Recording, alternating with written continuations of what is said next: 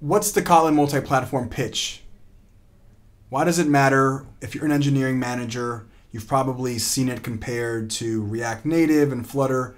Just give us the pitch on Kotlin multi-platform and why engineering managers should be looking at it. Why you should look at it is, it's interesting because we get caught up in all these discussions about various technologies and forget to restate the basic problem. And the basic problem is there's a lot of duplicate work happening. So, I've said this for a while. I open up talks with, we have this cognitive dissonance, which is programming is fundamentally the reduction of repetitive work. And we're also continually and continuing to do so, repeating a ton of work. So obviously, reduction of work is essentially the primary goal of what we're trying to achieve. And to some degree, more efficient work. And that's why there's been this ongoing language improvement, Kotlin, Swift, Rust, whatever. There are reasons why these languages have changes. There are reasons why languages progress. So, the fundamental reason why we like Kotlin multi-platform is that it is an optional, natively integrated shared code solution. So you can implement certain features and expose them as a library to the other platforms that are consuming your code. Things like React Native, things like Xamarin, things like Flutter, they're all their own environment, their own third environment that treat a native integration as a very hands-off, quarantined thing that is ultimately pretty difficult to do, especially in the case of a Flutter where none of the UI components are native. So integrating with the native platform itself is, while possible, going to be a very difficult proposition in practice. So we're not super excited about shared UI. In the cases where shared UI is very difficult to integrate with a native UI. Now, as we move forward with the Kotlin multi-platform, I have this discussion a lot. People are like, oh, okay, so there's no UI. I'm like, well, there's no UI library now. The whole point of the way that this works is it's optionally sharing code. So there are going to be shared UI libraries that emerge, probably from the community in the near term. And they're going to be of the form where you can share some of your UI. Some of it's going to be native, but it's easy to integrate with the native, as opposed to many of these other tools, which involve very big decisions and, I would say, risk. And that's ultimately the part of this discussion that, when it's sort of a developer-driven discussion, I found that risk tends to not be something that is super deeply considered. And I'm not talking just technical risk. I'm talking institutional and long-term risk about betting on a platform. And as you get into talking to larger teams and orgs, they're far more concerned about that. Because if you're an individual developer who decides to learn Flutter, that's fine. Next year, if you decide to learn something else, that's whatever that time sunk into that was. If you're an organization that decides you're going to start re-releasing everything in Flutter, there's a lot of rehiring and retraining, rewriting, that has to happen. And if it's a few years from now and that was a bad decision, that's a much higher cost. What are the biggest challenges Swift iOS developers can expect with working with Kotlin multi-platform? I think today the most obvious challenge is just going to be that the platform itself is new. So there's not a lot of documentation. There's not a lot of clear examples that are up to date with the latest stuff, and that's something that you'd expect with any kind of new platform. And there's not much to do with that other than to be prepared for having to dig a little further to find the information you need. It's just par for the course. Going a little further, Kotlin and Swift have some similarities, but they're fundamentally different languages. So, and they currently interop through Objective-C. So it's conceptually similar to talking to Objective-C libraries from Swift, but that means you're going to lose some meaning along the way as far as value types and things like that. So it's understanding what is going to work well and what's not, as far as that interop layer, and setting expectations accordingly. And what are we doing right now to help overcome some of those challenges? So we're doing a few things. We're publishing an Xcode plugin for Kotlin, which is you know, for an iOS developer, their primary tool set is almost certainly going to be Xcode, and for any developer, they really need to have access to the runtime of the language they're working on. They need to be able to see what it's doing. So we feel like that's going to really be a quick and really straightforward win for that. We're also, in a broader sense, working on improving the interop between Swift and Kotlin. And as a concrete step in that, we are currently pushing a version of generic support for from Kotlin generics to Objective-C and ultimately Swift generics, which should help with type readability, type safety, things like that. What advice would you give them to get their iOS developer started on this journey? Well, I think we have to get everyone bought into the idea that this is something that we want to pursue. And that I think most developers, if you really get down to it, also don't like the idea that a lot of this, a lot of duplicate work is happening. It just seems wrong. And especially as someone who, you know, going back a few years, what we did was basically Android-only work. We wound up in the position often of being the second platform.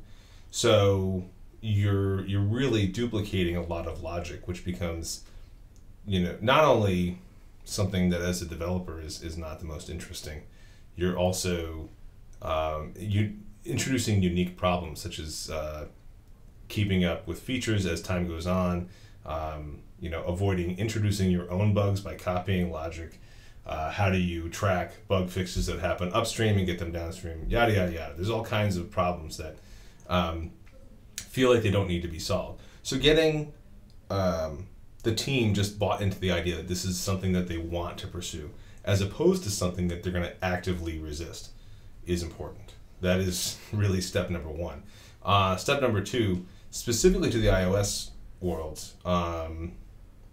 Swift is a great language, and Swift has a lot of modern language features that Kotlin has basically similar equivalents, but they're not 100% the same. But it's really communicating the idea that they're both languages that are at the bleeding edge of solving these same kind of problems in roughly equivalent ways. Essentially selling Kotlin to Swift developers is kind of step number two. One of the big issues that we've had in going into this is how to treat that politically, such that not making it feel as though we're going to be, you know, not making this a criticism of Swift per se, but this is going to be better for everybody if we get this to work, right? And then from there, starting with the pieces that are traditionally difficult and also somewhat easily isolated in anybody's architecture. And this is when we go into the obvious one of, you know, persistence, and especially with SQLite. For all of the things that you could argue that are better on either platform, I haven't found a lot of developers who would argue that core data is better than what's happening on Android as far as SQLite is concerned. So it is generally one of those places, because you can optionally start sharing code. It's one of those places where it's relatively easy to convince people that it's a good idea to homogenize their implementations. And from there, it's a kind of a negotiation, see how it goes. Let's go back to the Xcode Kotlin Debugger. Mm-hmm. Describe it for me. What does it do? What issues does it solve? Is it ready right now? So it's a debugger. If you're a software developer, I think that's it's pretty straightforward. Essentially, you can see it's a debugger and actually a source formatter. So you can see Kotlin with source coloring. Xcode will recognize Kotlin files as source files. You can attach breakpoints, and then as you're running code in the simulator, if you hit a breakpoint, you can see the values that are there. You can run statements and do all the normal stuff you would do with the debugger. We are that's ready to go out now. It's definitely there's definitely things that we're going to be adding over time, and most of this has to do with two major things: getting more source into Xcode automatically, so being able to pull dependencies so you can step into your dependencies and libraries and see what they're doing, but also just better support for the debugger formatting itself. And that's a much longer discussion about LLDB, but yeah, you should be able to use it now, and we're taking feedback from teams that are using it in the field. Cool. Let's talk about Kotlin Multiplatform and Swift generics. It seems like it's a big topic. There's a lot of elements of how developers are able to use Swift to express certain things on the iOS platform. Walk us through the advancements you're making with Kotlin Multiplatform and generics. So it gets a little into the weeds as far as details. Kotlin and Swift and Objective-C all support generics, but they support different features and in different ways, right? So there are like logical and formal reasons, formal language reasons why JetBrains didn't include Objective-C generics output from Kotlin. And you know, I understand their arguments for not doing that, but it also forces, on the Swift side, a lot of manual casting and a lot of, I guess, relatively ugly code stuff to step around that. And there's also a lack of discoverability for types when you're using Swift from Xcode, right? So our unofficial official role in this world right now is to be sort of the iOS developer advocate, trying to bridge the gap and make things more palatable to an iOS team. And this is definitely one of those things that we feel, in talking to a bunch of teams, that having partial support is better than not having any support, regardless of formalities and reasons why. So, you know, exactly how that works, exactly what that should look like, there's a bunch of trade-offs that have to be made and decisions. That's a different discussion, and we're trying to initiate the discussion. So we're pushing up a version of Kotlin Native back to the JetBrains team and saying, hey, let's open up this discussion. Here's our implementation. What do you think? And then also really, I think, highlighting how much interest there is out in the field for this, which is something that, you know, JetBrains is busy. They have a lot of conflicting priorities, and they don't, you know, they have to make a lot of decisions real fast. So we have to, our role is kind of step back and say, like, hey, well, we really think we should revisit this one. Mm-hmm. That's what we're doing. If you were to have an ideal situation where an engineering manager has a team, right? You think about the composition of the team. What is the ideal scenario for someone to get started with Kotlin Multiplatform? I think today it would be disingenuous to say that this isn't somewhat of an Android forward solution. So having Android experienced developers who have also potentially some experience delivering for iOS and the web would be probably your ideal starting point. But the reality of the world is that most of these teams are kind of split down the middle. And we are attempting to make this less of an Android forward or an Android exclusive solution to this problem, right?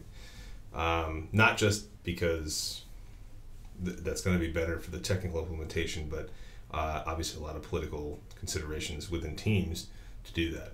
I would say today, regardless of, you know, which flavor of mobile engineer, if you're going to deliver mobile, having native mobile development experience is going to help considerably. And probably more of an Android leaning team members, but ultimately the goal is to have people buy into the idea of being mobile developers. So that's that. But regardless, you know, it is not as much of an Android forward thing as you might think, because the really difficult parts that happen when you get to native, or understanding how iOS and native sides actually build, how LLVM gets linked into Swift code, how all these things work together. Understanding what a linker error looks like in Xcode is something that an Android developer has never seen and is going to have to learn. So it's surface level Android forward, but it's not as much as you'd think, I guess. So